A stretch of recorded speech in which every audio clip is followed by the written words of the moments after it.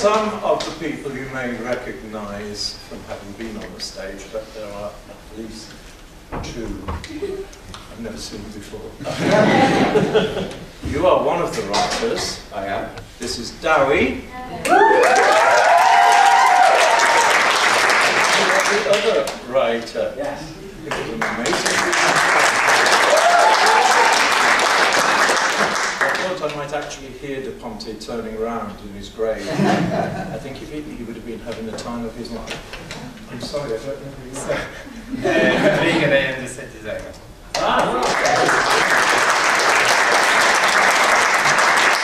I wish I'd invented in this fabric. Best deal. The purpose of this is so that you can talk to the performers, the creatives, and they will answer any question, whether it's about Brexit, anything. So I've got one to start off with. And this is to the writers. It is, I'm afraid, it is a very serious question. Who came up with the names Fiona and Charlotte? I did. Yeah. Interesting. Was there? Go on.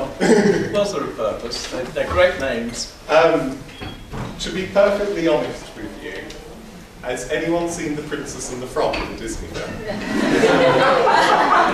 there's a character in that in a big pink dress who's very feminine, but at the same time you wouldn't mess with her. And I was like, oh, that's a great character. And her name is Charlotte. And I was like, can I have that? So then I went to Google and had a look at 18th century names, and there it was. Oh, they're actually They're actually 18th century names. My next question is, what made you decide to turn an opera into a much shorter, pleasanter evening? I tell this story so often people get bored of it now, but 2 years ago I was doing a placement at the Royal Opera House, and every day on lunch we'd have to get in this tiny lift and go down 3 floors, and on the lift there was a list of the operas coming in the season, and they advertised it as Mozart's band opera. And I was like, Mozart had an opera? Like, it just didn't go together for me. It's like, I'm a huge Mozart fan.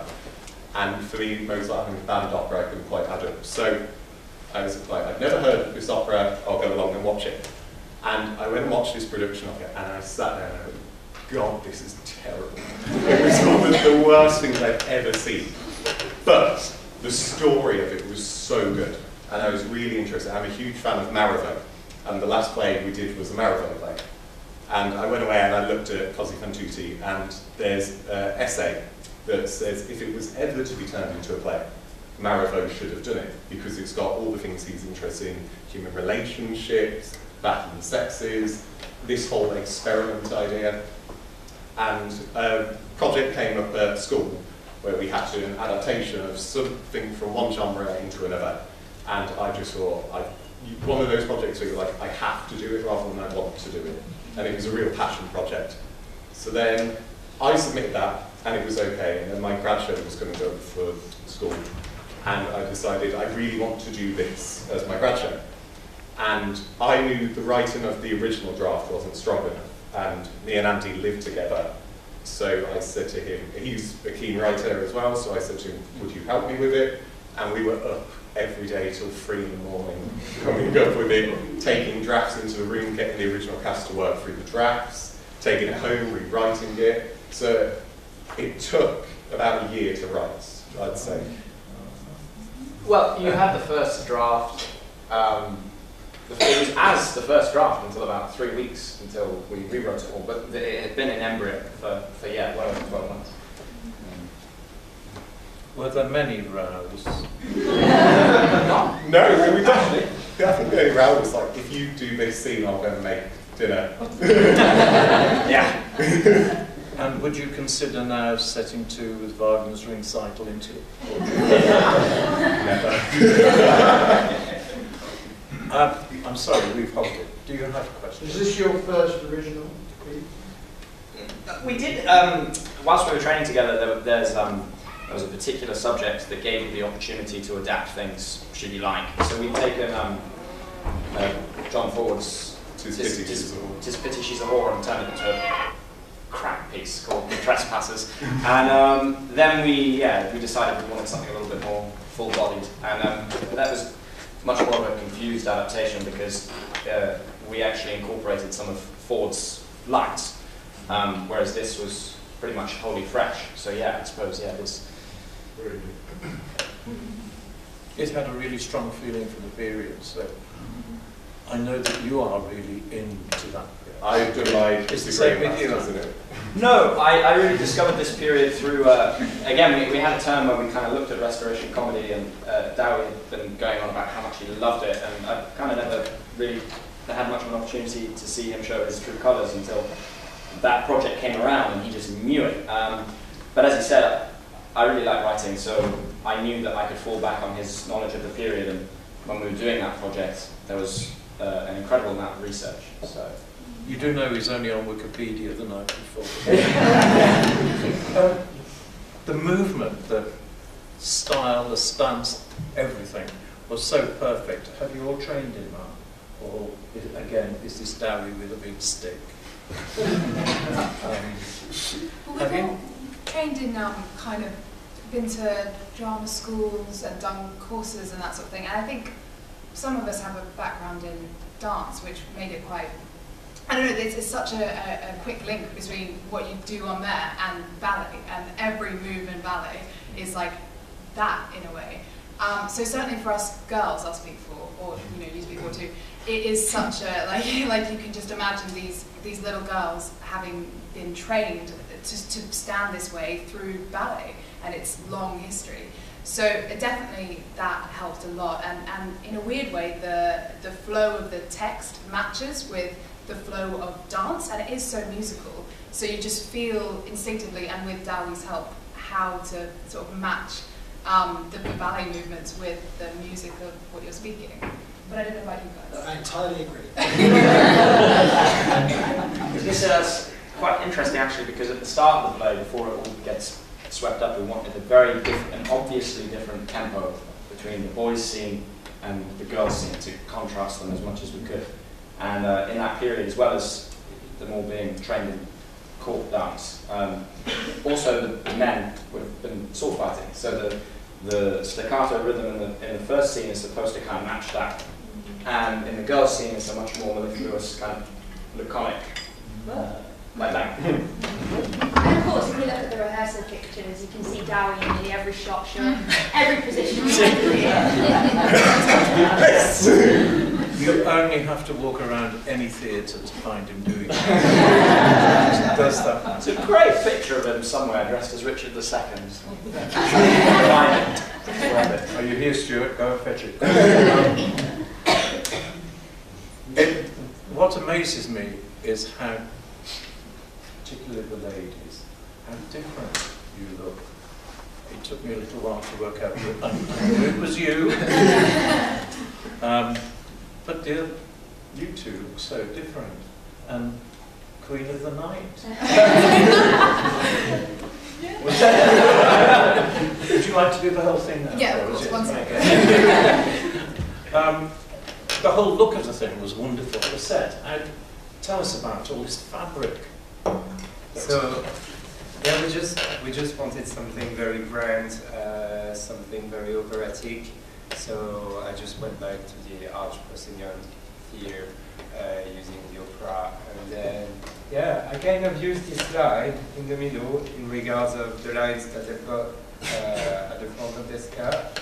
So it was a bit my line, my working line. Yeah.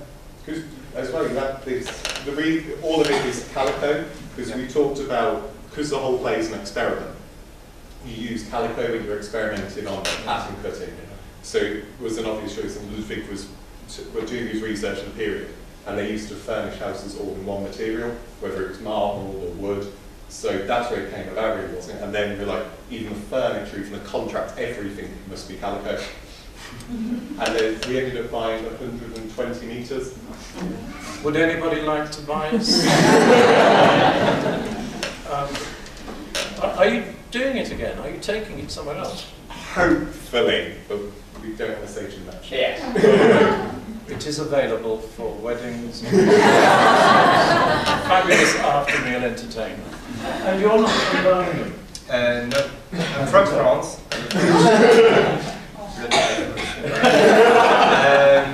Yeah, and I'm living in London. So yeah. And you always design sets? Do you do costume? I do costumes, set, production design, bit of production. So if money was no object, and you were to take this to the Drury Lane, how would you change it? It's closing, there's no use them going there. We'd rework it and redraft it. We knew already, really, in rehearsals, when we talked, there are moments that don't quite work and that we'd like to flesh out some more. We had talked about making it a 2-act play, but I don't think that's, you lose the only break would be just before the doctor scene, and you lose all the boil. Because we were talking about making it a real comedy of manners rather than a farce. And we were advised, weren't we, by our lecturer, who's a writer as well, and he said to us, no, leave it as an hour. Well, originally it was an hour 17. Now it's an hour and 35. And he was like, no, it's good, it's nice, it's snappy, leave it as it is. So we just cleaned it up rather, from the one that was in London to this one. It's a lot cleaner, a lot slicker. And it could use some more nips and tucks. Yeah. Be careful, I think he was leaving with, he'd recorded it, he's gone off to do his own version as a 2-act. Any more? Yes, thank you. So it's really interesting how you handled sort of the political aspect of the play, and I was wondering, I can't remember the maid's name, so sorry, I'm doing both names. Phoebe. Yeah. So was Phoebe, did you put Phoebe in, or was she originally in? So in the original opera is set in Italy, and it's near enough the same in the journey it takes, apart from the ending. And I brought the original ending in, we all sat down and we watched the opera, and we were all horrified, because in the original, when the boys come in and reveal who they are, the women throw themselves down on their knees and they say, we are sorry that we have done this, do not kill us, we know we are horrible people. And they accept all the blame, and it's awful. And it's the one thing where you're like, it is, I mean, even after Mozart died, Mozart's wife was interviewed about this opera, and she said, così fan tutti. I hope that one doesn't last in history. And it did die for about 200 years, and then during the war, funnily enough, it got revived again. But it was very clear, like, we made it in the room when we spoke about the ending. We said, if we're going to do this play today, it has to speak about people today. You cannot end this play with the girls throwing themselves down going, oh, sorry, we've done this, we're terrible people, because they're not. Everyone in this play is a horrible person, as far as I'm concerned. So, with Phoebe's final speech, I'll be perfect, I didn't write any of that speech, that was all Andy. And I was listening to it tonight, and I was like, bloody hell, that's a good speech, isn't it? But, yeah, so I think you're the one to answer that question. Yeah, it's very aware of the political climate that at the moment is particularly tentative. And what was really nice tonight is in that first scene where Alistair's like, oh, they're misguided. I mean, the reaction is what we wanted. And by the end, you realise exactly as you say that they all go on the same journey and they all look equally as foolish as the next person. And the title, because così fan tutti spelt with a... With così fan tutti spelled with an E, is all women are like that, all women are the same. But if there's about it così fan tutti with an I, it's all lovers are the same. So the original title, as a more or less direct attack on women, was going to be We're All Like That. But we were doing some research into like Michel Foucault, Judith Butler, like the big names on gender theory and stuff. And we came across, I was watching this document, it was actually as you were making the shirts, and it was talking about Michel Foucault and an essay he'd written, because he did a great sweeping history on all sorts of things, and it was called In Praise of Folly. And I was like, that sounds like what it should be, because, yeah, I mean, I'm repeating myself, but they're all as valuable as their names. I think the play is much kinder and much, I hate the word nicer. The opera is actually quite vile. Yeah. And shocking. The music is wonderful. It's one of those things you want to put on, listen to at home, but not even bother to tell the story or anything. It compares with Taming of the Shrew and the end of that. I've stopped now. Please ask a question, otherwise we have to throw you out and it's snowing. Because the casting's changed from the original, how did the new guys who are coming into the fold deal with that change, and how do they fit in? They've had Zoe, Luke and Zach have had 4 days to learn all of that. Georgianne and I have already done it, but 4 days, like... They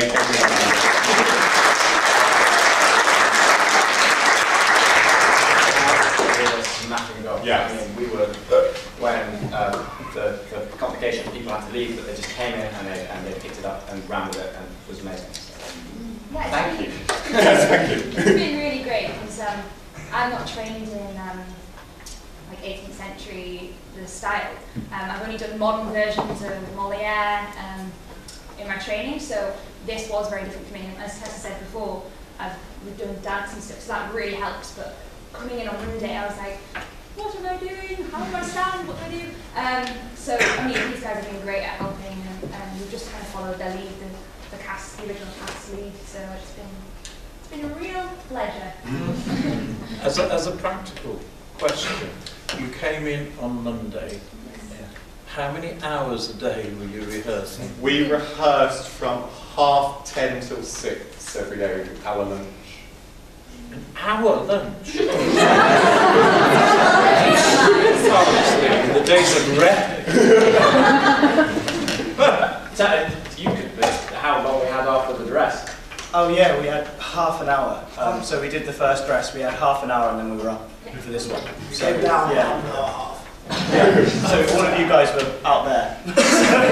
Yeah. As we'd just done the final dance. Yeah. Why did you guys want to be part of it? It's got roped into it. So one of the first one to go up was the guy playing Benjamin, and straight away, because I worked with Luke, me and Luke went to college together when we were 16, that's when we met. And we've worked together on so many things. He's plagued my life since. And we did a one-man show in a week, 3 years ago, and we did it in the studio downstairs. And so when this actor said he couldn't do it anymore, I rang Luke straight away and said, are you free this week? And he's off to America tomorrow. He finished a job last week. He's been in Henry V with Zach. They ended that on Saturday. We're in Birmingham for Sunday, started rehearsals Monday, and tomorrow morning he flies to New York. Yeah. There you go. So I was very lucky to get him just for the week. And then one of my other actresses left, and I was like, okay, I've got to replace this actress. And I'd worked with Zoe on some stuff before, so I said to Zoe, would you like to do it? And she said yes, and I was like, wonderful. And then 2 weeks ago, another actor said, oh, I can't do it now. And I was like, this is just fantastic. So I rang the bandy first of all. Slid down the wall. Flipped outside Solihull train station. And then I was like, I'm not done having a rant. I'm going to ring Luke. So I rang up Luke, had a rant, and just went, I've got a friend who could do it. And I was like, are they good? And he said, oh, they're good. And I was like, wonderful. Ask them. And apparently Zach was at the bar, came back, and Luke just went, do you want to be in a play? And then a week later you're here. Yeah, well, I mean, I read the script and, you just watched it. I mean, the script, for me, it just came out like that. I think it's exceptionally well written. Really, I think, as Tessa said a minute ago, the rhythm of it, which really gives itself to the restoration vibe.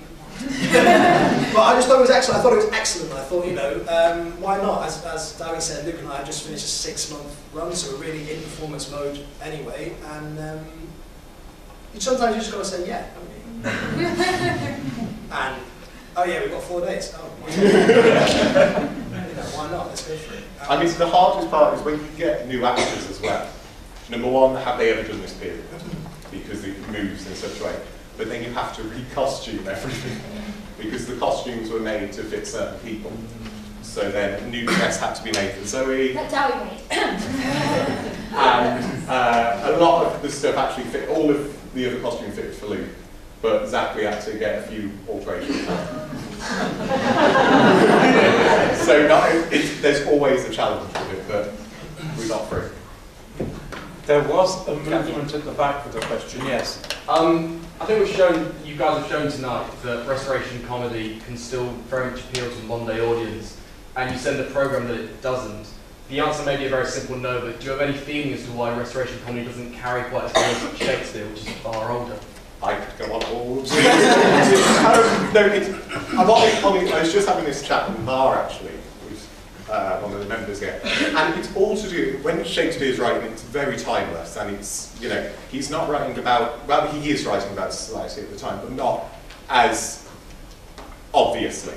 Whereas this period, you don't have playwrights in the 17th and 18th century, you have architects and politicians that write all these plays. So they're all satires of a certain time period. So half the jokes you cannot change, and they're so good you don't want to cut them. So what you have to do is make sure everyone on stage understands the joke. You guys out there might not get the joke, but there's some other time, and it's a period that holds a mirror up to itself, whereas Shakespeare's holding a mirror, I think, more to humanity in the world, and not what's going on in a certain time. And there's a wonderful documentary on YouTube you can get that exact line from. And it's Michael Billington on restoration comedy. Do we have any more questions, or are we going to let them go and have a good rest? Are you going to do anything else? So, I've been speaking to Andy, there's another play about the 18th century that I want us to write.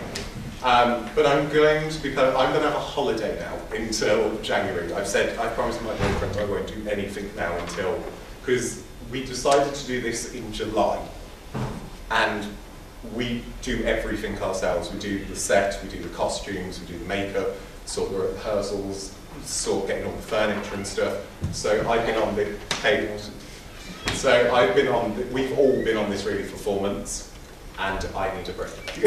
So in January, we're going to pick up and then find their next project.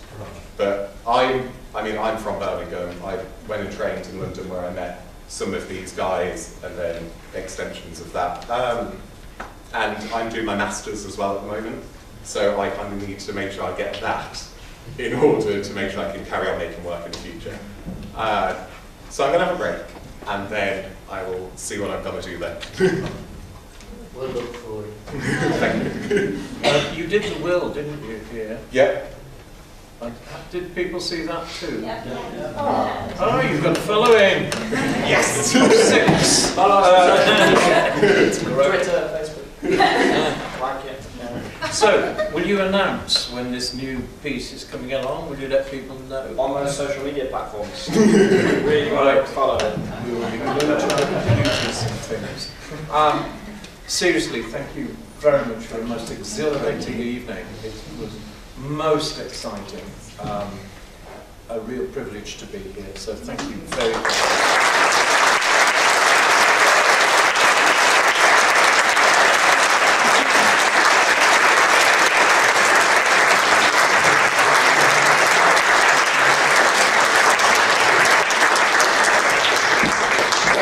Because, you know, we do it because we want to do it, and it's nice that people want to see us want to do it.